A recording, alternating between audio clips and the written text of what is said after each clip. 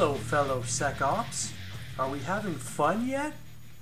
Okay, Log4j. We're all into it now. I'm not here with any magic, unfortunately, but I did want to share some lessons learned, some future-forward considerations. Has your brain turned to jelly yet? In these scenarios, arguably, time is our worst enemy. So you need to ask yourself, what can I do to be razor focused? How can I help prioritize? Well, it's back to the basics. It's nothing new. I think it starts with asset management. Huh? What?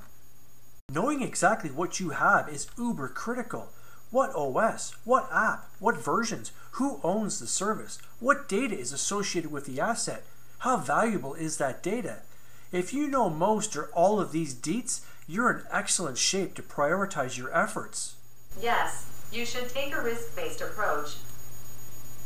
A risk-based approach can be grounded in the classic likelihood versus impact matrix.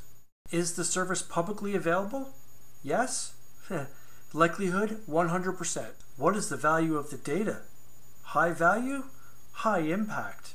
Oh yeah, internal services still need the attention. But I'll take internal-only services over publicly available any day of the week.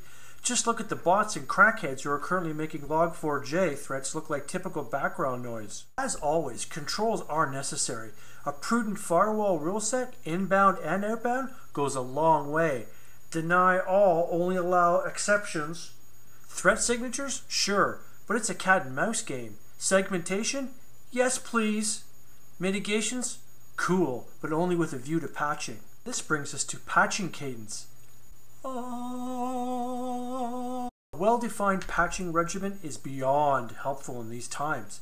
The process for approval, the mechanism to push updates, already defined? Life-changing!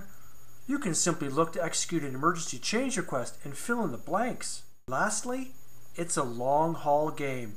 Log4j isn't going anywhere soon. Don't burn out and set the proper expectations. Knock off that priority list and keep on trucking. Just know that there will be some unknown knowns. Log4j has already been confirmed to be a gateway for ransomware and crypto mining. So keep an eye on that outbound traffic. Look for beacons in command and control.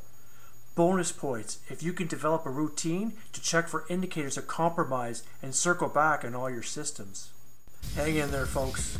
As always, make it better and move it forward.